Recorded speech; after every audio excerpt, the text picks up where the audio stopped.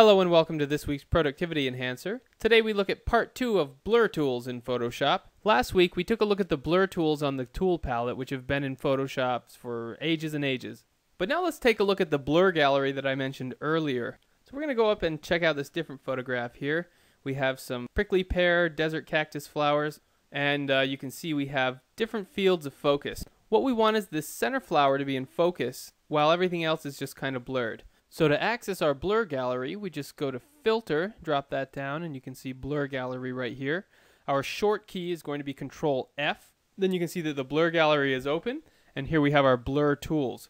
We have Field Blur, we have Iris Blur, and Tilt Shift. We're going to run through each one of these individually, so let's go ahead and unclick our Iris Blur for now, and just work with the Field Blur. So I'm going to twirl this triangle. So what we notice with the field blur is that our whole photograph is blurred slightly. In this case, it's blurred by 15 pixels. And you can see that we have this pin right in the dead center of our photograph. At this point, the position of the pin isn't important. What it's doing is it's just controlling the blur for the entire photograph. So at this point, it's just like we added a Gaussian blur of 15 pixels to this photograph. And this is also a great place to point out that the blur gallery is non-destructive editing as well. And we'll see how that's accomplished in a minute. But first, you can see that we have a few different controls for the field blur. We can manipulate the amount of blur by spinning this dial around the pin, and you can see that it either blurs out the photograph completely, or we can manipulate it so it's a much smaller amount. But notice that the entire photograph is being blurred, not just one area. So the entire field of the photograph is being blurred with the field blur and one pin. We can move the pin, it's very mobile, or we can add pins. And by adding pins, then we get to be very specific with the amount of blur we have on specific locations, allowing us to enhance certain detail or obscure stuff that we don't want to be seen. So I'm going to place a pin right here in the center and take the blur all the way down to 0 because that's going to be our subject. We want this to be absolutely crystal clear in the center, and the blur kind of spreads out, masking everything else towards the edges.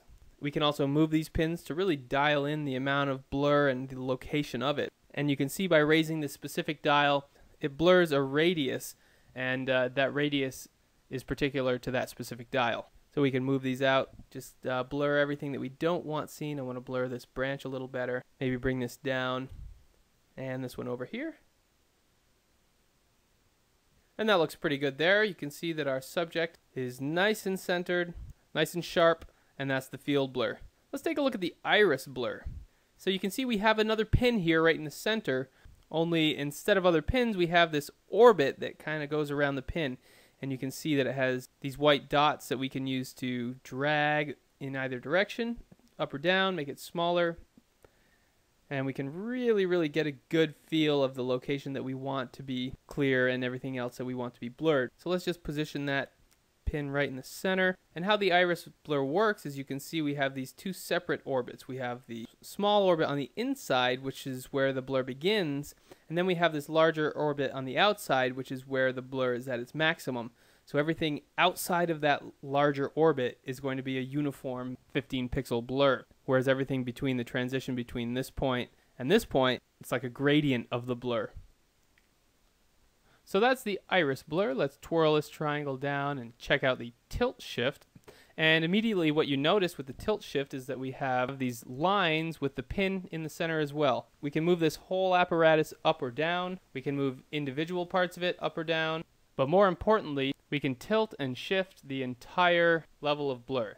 So let's really raise this up so we can see exactly the contrast that it makes. And if we go back into the photograph area, you can see when we hover over these lines, we get arrows of different shapes and flavors.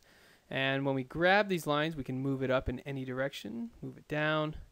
We can move the whole thing. We can move just one individual line.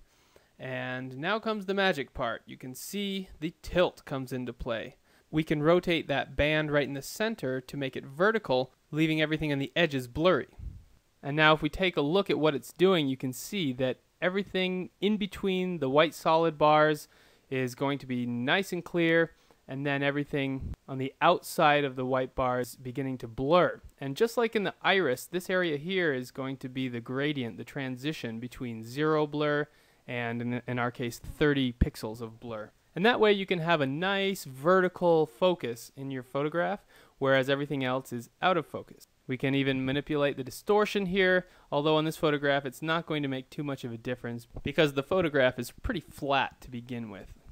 Now, the last thing I want to look at is the blur effects. Here we have some bokeh, and we can add some light bokeh or some color bokeh.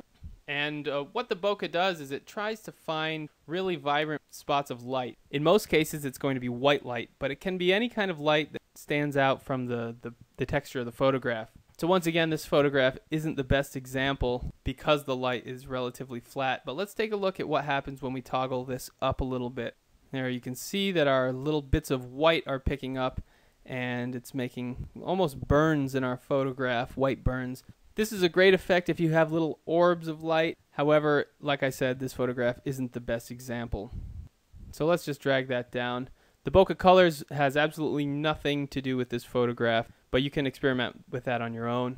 And even down here we have the light range. And to be honest, the light range I've never changed once. You can play with this on your own time, but I always find that the natural light that I choose for the actual photograph tends to be better. So let's just drag these down and see if it makes any difference here.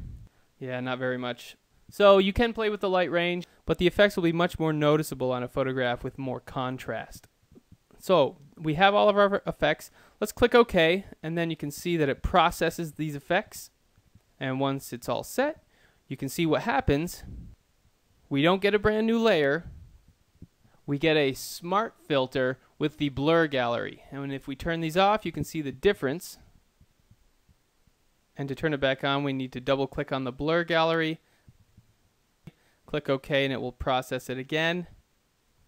And there you have our photograph with a nice amount of blur, just the way we want it. So that's a review of the standard blur tools that we have in Photoshop, as well as an introduction to the blur gallery, which is brand new to CS6. It's a really powerful, really easy way to apply blur to your photographs in very specific ways. And the best part, it's non-destructive editing.